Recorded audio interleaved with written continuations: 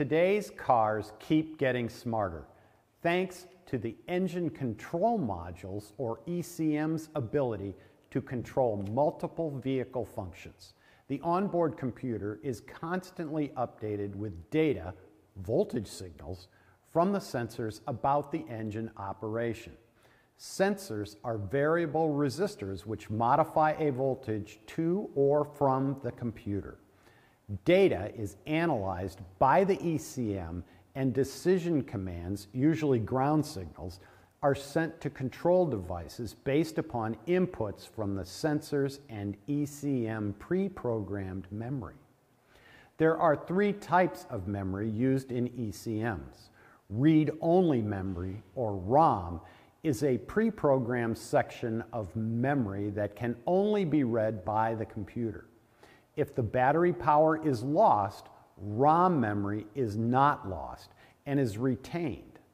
Random access memory, or RAM, contains the information that is moved into and out of the RAM and is constantly updated. Sensor information, diagnostic codes, and calculation results are stored in the RAM. A loss of battery voltage will result in lost data. Programmable read-only memory, or PROM, is a factory-programmed set of instructions containing the calibration data for a particular vehicle's engine, transmission, body, and axle ratio. This memory may or may not be removable depending upon the vehicle manufacturer. If this memory chip, or PROM, is removable, it must be transferred to the replacement unit. If the memory is non-removable, the whole ECM must be replaced.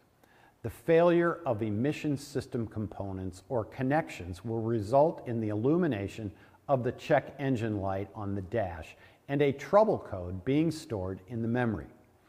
Retrieval of the codes will identify the problem circuit, allowing your technician to concentrate on the specific circuit affected and perform repairs accordingly. Function tests are then performed to confirm that the repair is good and the system is functioning properly. In many cases, no start problems can be caused by communication issues between the control module, ignition switch, and key or key fob, by a fault in the ECM's anti-theft circuitry, or by a problem in the starter, ignition, or fuel delivery system.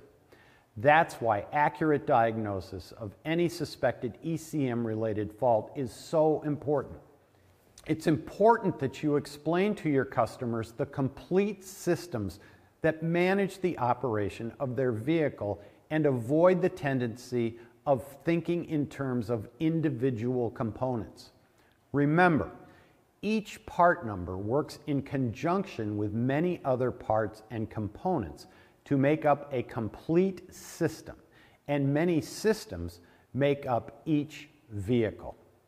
Simply put, these sophisticated modules rarely fail by themselves. Typically, the cause is overloaded circuits caused by shorted solenoids and/or relays that do not meet specified ohms resistance. All ECM controlled components must be checked for proper resistance before the replacement unit is installed, or premature failure will result.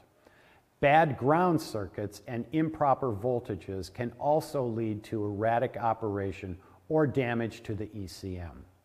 Voltage supplies should be checked and verified. For more information about ECMs and systems, visit cardone.com. Thank you very much for being with us, and we'll see you next time.